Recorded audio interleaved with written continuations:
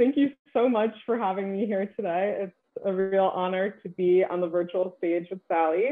So as you just heard, Sallie is the co-founder and CEO of Ellevest, an innovative financial company by women for women. Sallie also comes from a very successful career on Wall Street. She was the CEO of Merrill Lynch, among other well-known financial investment companies. We'll be hearing a little bit more about that, but since this is a financial literacy panel, also I should introduce myself before I get into some questions. I'm Elizabeth Buchwald. I'm a personal finance reporter for MarketWatch, where I write about all things that have to do with money. It's a pretty broad topic, but it's great because I get to delve into how we could manage money better and what's wrong with the way we're managing it right now, which is perfect for this session. So Sallie, the session again is on financial literacy, and it's a pretty broad term that people hear about, but they might not understand exactly what it means. So I'm curious, in your mind, what is financial literacy? What does a financially literate person know? Yeah. Well, I think it's sort of like what is literacy? If you're literate, you can read. It doesn't mean, you can read, you understand every last word of the English language, or you have a PhD in English. What it means is that you have, the ability to understand and use, various financial skills, understand various financial terms, and so therefore being able to manage your personal finances and to do so in a way that doesn't cause enormous amounts of stress. Yeah. So one thing that people do to kind of assess how financially literate they are is they take these quizzes online. I've seen them embedded in articles. They get at things like compound interest and inflation. Are those the best way for people to assess if they're financially literate, or is there a better way to find out? Well, who doesn't love a quiz? I mean, who doesn't love a quiz? I think what's more interesting than, the outcome of the quiz itself is that what it tells us relative to how we feel. And what we know is that women actually are more financially literate than they believe that they are. That, how good are you with money? Not so good. We'll take the quiz, for your, to see what you know. Oh, okay. I mean, I don't know everything, but I know quite a bit. Whereas gentlemen believe they know more than they do.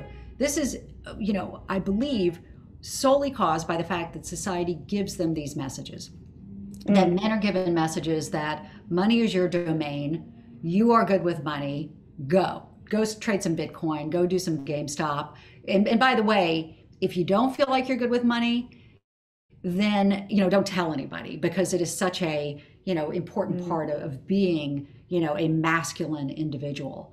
And they get those messages from journalists. 72% of articles targeted to men on money are positive. Grow, trade, invest.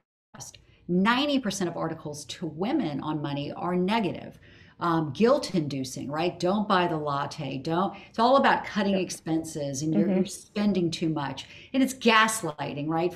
Don't pay attention to the gender pay gap and the fact that you pay more for your loans, right? And you spend more for your kid. Don't look at that. Right. It's the facial. And women are, such rule followers, like, oh my gosh. By the way, the other 10% of articles are patronizing, pretty much. I tried to look in prep for this panel through a couple of women's websites for what they were serving up for women and money. And I went through 3 and it was nothing. And the 4th, it was, what to wear to work to impress. So women, I'm just not good at it. I'm just not good at it. Plus, of course, we were brought up, and socialized that it's important to get an A, it's important to be perfect. And so, if I don't know everything, then I know nothing. Yeah. So how do you remove that barrier from everything to nothing? It's, 2 huge ends of the spectrum there. A lot of people raise the idea of having mandated financial literacy classes, which is only the case in 6 states. Is that something you think would help? No, I am astonished that we don't have this as a must-take class in middle school, in high school, and in college. And my son's hasn't been in high school for a bit, but when he was in Manhattan, he had to take a woodworking class, but there were no personal finance classes on offer. And I don't know where y'all are in LA. I don't know how much wood whittling goes on there. I can tell you in Manhattan, nothing, right? There are no not a lot of Jed Clampetts here. So I think it should absolutely be part of our school curriculum. But the other answer is that we should be funding people, our venture capitalists should be funding people to build financial offerings for different groups of individuals. I mean, today, we serve everybody, say the investing firms, and then you look at their client base and you're like, no, you don't. You're the vast majority of your clients are men. And Ellevest was the first and only, fintech built by women for women to help women invest, and not in a we are girls investing together, but in a hey, women live longer, their salaries peak sooner, we die later. We need to take that into account. Hey, women are really motivated by investing in ESG or investing for impact, and the street has been slow in catching up. We'll offer that. Hey, we're 75% women, so we reflect you. And we, so I think building things for people, not in a look at us together, but in a deeply researched way is important here. And the venture capital industry isn't funding anything. Yeah, no, you raise a lot of very interesting points there. In college, I was in business school myself, and it wasn't so much that I was dominated by men, but they were the ones who felt more comfortable answering questions. And, they always looked more confident going into an exam, even if they didn't end up studying or anything like that. But one thing I did in college was I joined a Women in Business Club, just for women, men not allowed type thing. And it was very empowering to have other people share stories, and they'd bring in speakers. But then I got to a point where I was like, hey, I feel like I could make it to the big leagues and, go back to having the men. Is the idea with Ellevest to, separate women and bring them together so that they can learn in a safe environment and then just go out to the big leagues like what I wanted to? Or is the idea? No. Yep. See, look at how you've been socialized too. You have been socialized, as have I, has everyone here, that for women is junior varsity. That's what you just implied, that Ellevest is a junior varsity offering. So we'll come together and we'll do the learn junior varsity things, and then we'll go to the big guys to invest. Why does that have to be the case? Why can't something for women be more sophisticated, be more user-friendly, be more effortless, use more ETFs when we construct our investment portfolios in order to give a broader asset allocation? Be the one that, does the, automatic glide pathing to make sure that it's adjusting to get you to your goal. To be the one that is offering some of the most cutting edge in ESG investments, in particularly around gender. So yes, is it a place where women can come to learn? It is. Our community at Ellevest is the most active in financial services, that we are something like, according to third parties, 80% of Instagram activity, fintech and wealth management space. And there's a newsletter where we've got, 750,000. We have several million in the community, 750,000 signed up for the newsletter. We have tons of content. We have career coaches. We've got certified financial planners, private wealth advisors. There are lots of ways to learn. And there's an incredibly sophisticated investment offering online and through financial advisors as well as banking. Yeah, that actually sounds to me like the normal investment apps might be the JV team and Ellevest is the varsity team. Well, we were named number one by NerdWallet for retirement investing, which is the most important kind of investing, because of the fact that we are the only ones that take gender into account. Now, if you don't take gender into account, it's okay if you're a man, because you earn more and you die sooner. I mean, I'm sorry to tell you that. I don't know if that's good or bad, but it means you have more money. So for the existing industry, as they're building it, right? Yeah, it's good. It works for the average person. Just doesn't work for women. Yeah. All right. And the other thing we were named number one from NerdWallet was in ESG, environmental, social, and governance investing, which you can do at Ellevest so we have no investment minimums because frankly, they're sexist and racist.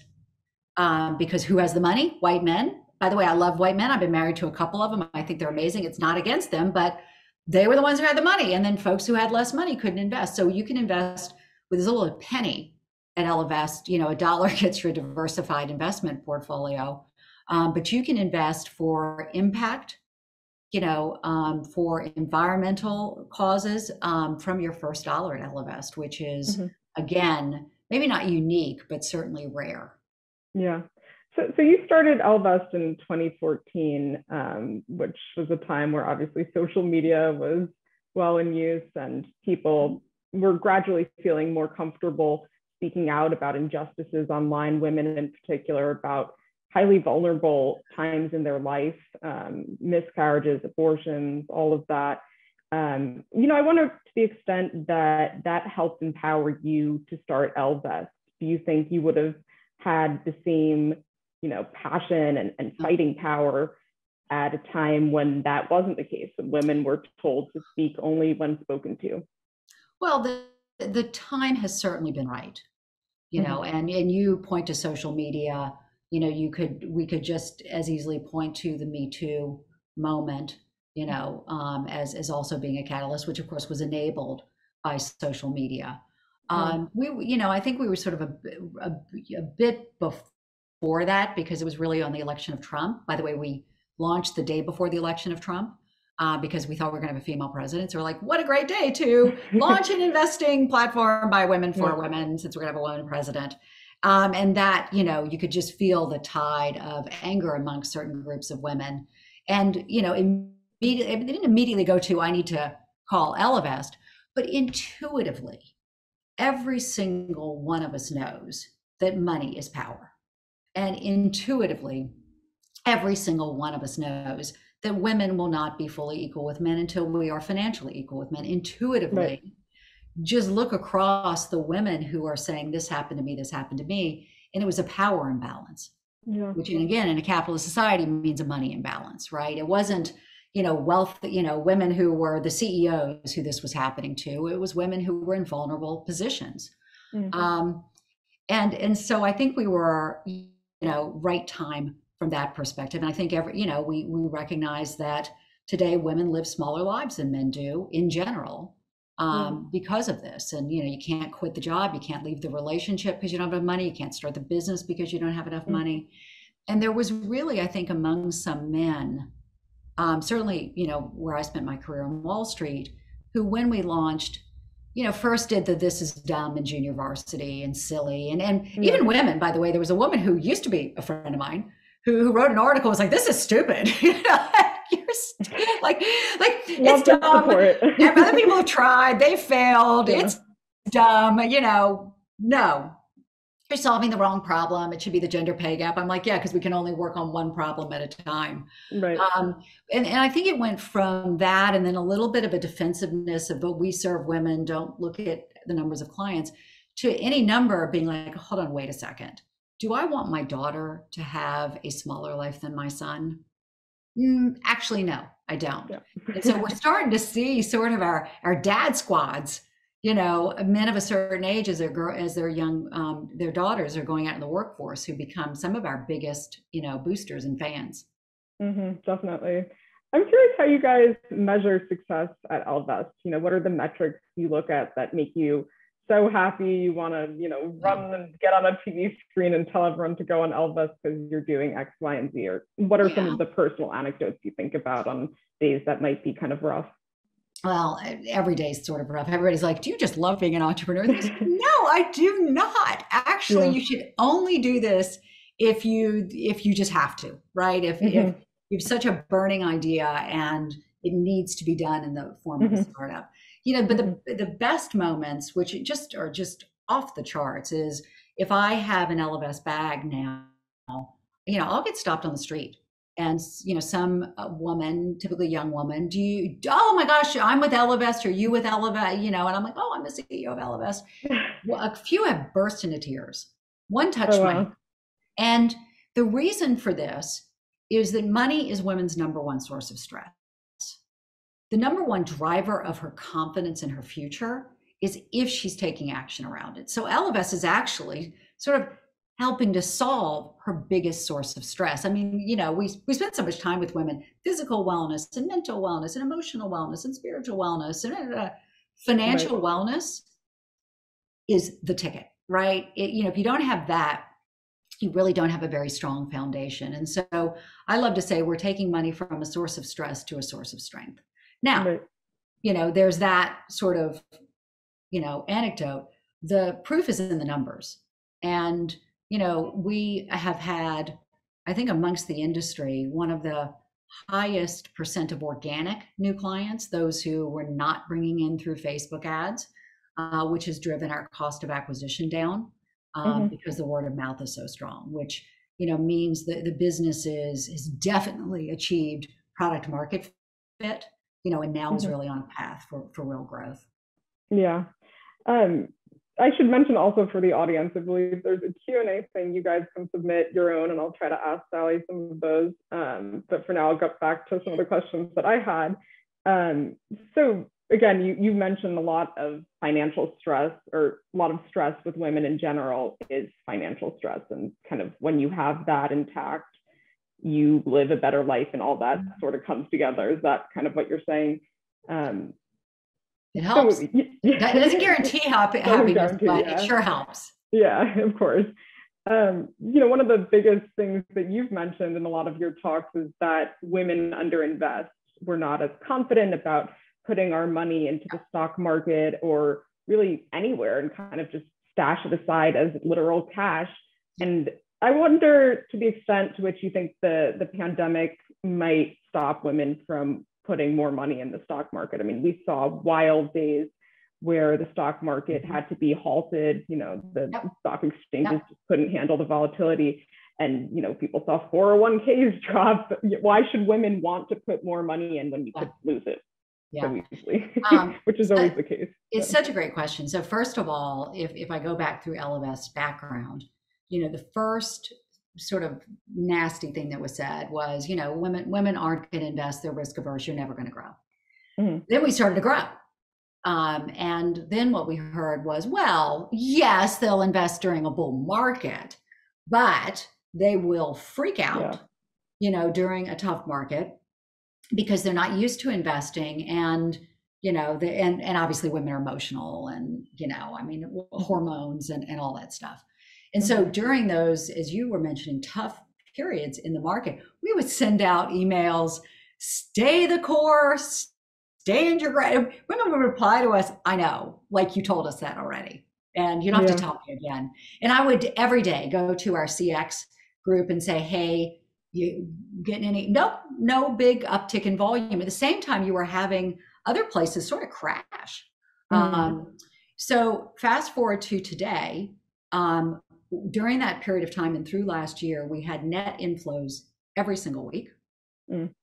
Even when the industry had outflows in which the weeks were as bad as the prior worst months, and where our annualized attrition rate never went above 4%. So they stood their course. And there's just a new piece of research, and apologies to whoever pulled it together, because I can't remember who the source was, but it just said men were much more likely to freak out than women. So I actually think the opposite. I think what we went through, it can help encourage women to invest more, because a gender difference is not we're risk averse. The gender difference, as mentioned, is nothing has been built for us. But one gender difference or one thing we see among women is women tend to believe that the stock market does this, right? And they just, remember when it crashed that time and it crashed the other time? When very well, the stock market historically have done that. And for anybody who's been worried about, well, when do I get in? I feel like the market's frothy. First of all, you have no idea, unless you are, a full-time trader. And even then, you're not I don't think you're a market genius who can call tops that everybody else is by definition missing. If you had invested in the stock market, not traded, invested on any given day in the past, since the 1920s, and you just let the money sit there, and you do not touch it for 15 years, your chances of a positive return over that period of time were 99%. If you invested the way Ellevest recommends, which is invest and then a little bit out of every paycheck, it was 100%. And so stocks historically have been risky in the short term, but it has been riskier to leave your money in the bank in the long term, because in the bank, you're losing money every day because that interest rate doesn't keep up with inflation. Yep. And so what we're seeing is that whereas, there's some good news before the pandemic, the gender pay gap was beginning to tighten slowly. The gender wealth gap has been increasing as the racial wealth gap has been increasing, in part because white men are investing more. And so they get that ability of compounding that has been a positive for their wealth, which others have missed out on. Yeah, that's the perfect leeway into one of our audience questions, which is, what are ways that women and other marginalized groups of young people can start a conversation with peers and friends about money and investing? Yeah. We are facilitating some of that at Ellevest. Because folks can find it difficult to have those conversations with their partners, though you should.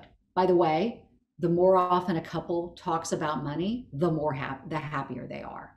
And on the opposite end, the less they talk about it, the less happy they are. On the worse end, there's very little, if any, domestic abuse without financial abuse.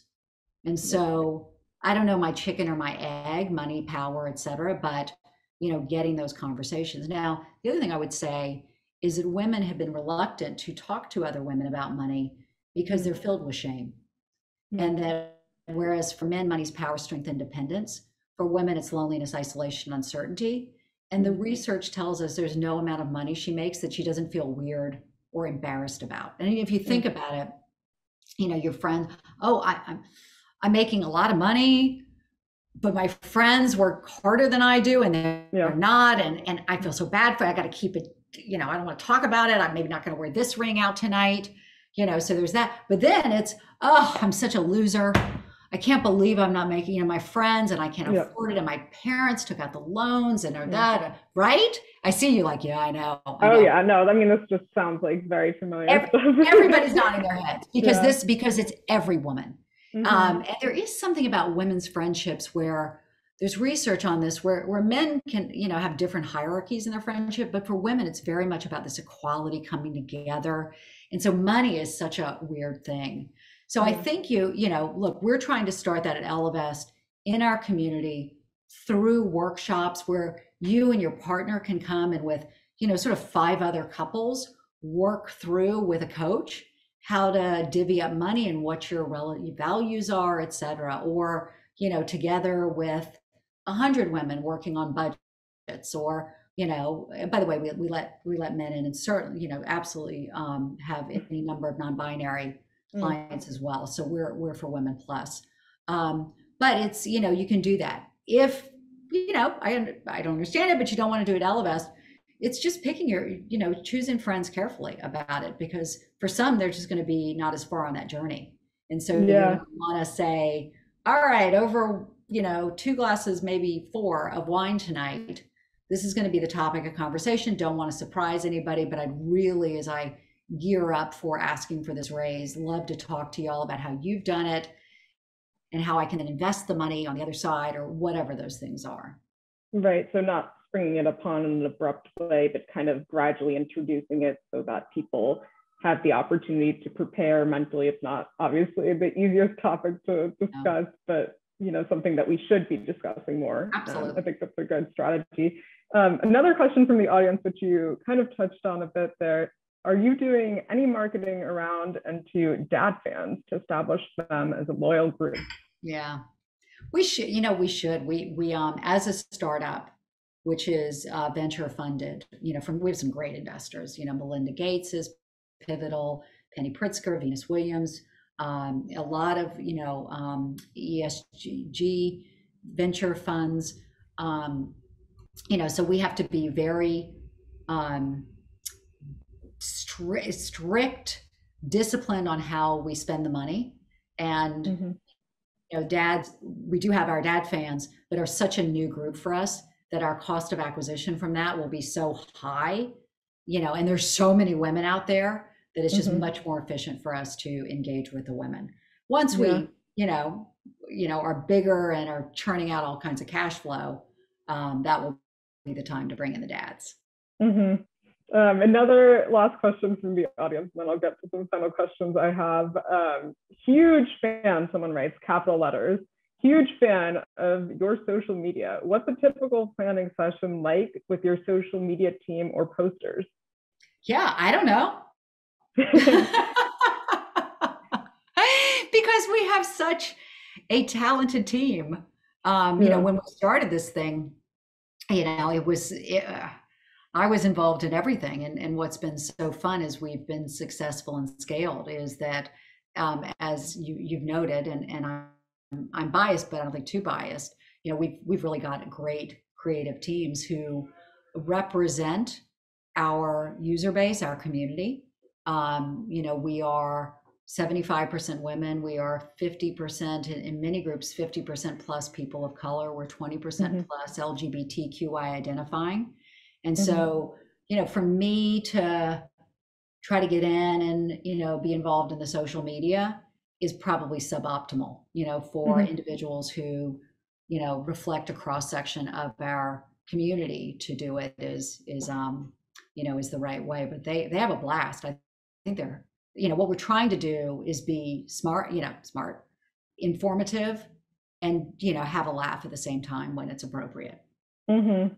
Yeah. One final question for me. I think we've covered a lot of bases here, a lot of ground. I've personally learned a lot from this conversation, found it very insightful. So I'm very, once again, honored that I had the opportunity to lead it.